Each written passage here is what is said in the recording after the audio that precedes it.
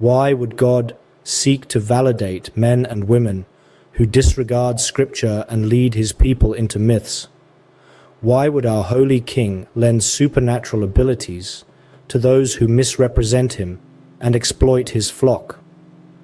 Why would he give authenticating signs and wonders to the very people who are working against him? If the self-proclaimed prophets in Africa truly worked miracles, then it follows that God invested his power in people who preach a gospel of wealth and manipulate the vulnerable. If the so-called miracle workers were truly hearing from God, then it follows that God was happy to validate the ministries of spiritual abusers. This is not our God.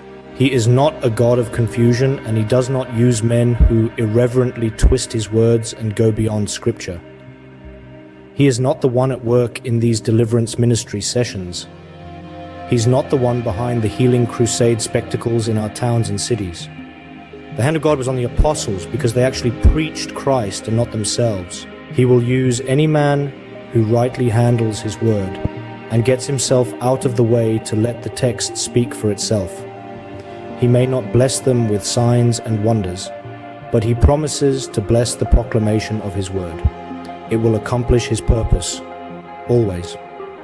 The Holy Spirit is interested in shining the spotlight on the person and work of Christ, not on the dreams and fresh revelations of self-appointed prophets, apostles, and demon slayers. The men making the loudest claims to the supernatural have the least understanding of God's character. He is not glorified in sham miracles. He's glorified in the gospel, and we can never exhaust the glory of what Jesus has accomplished for us.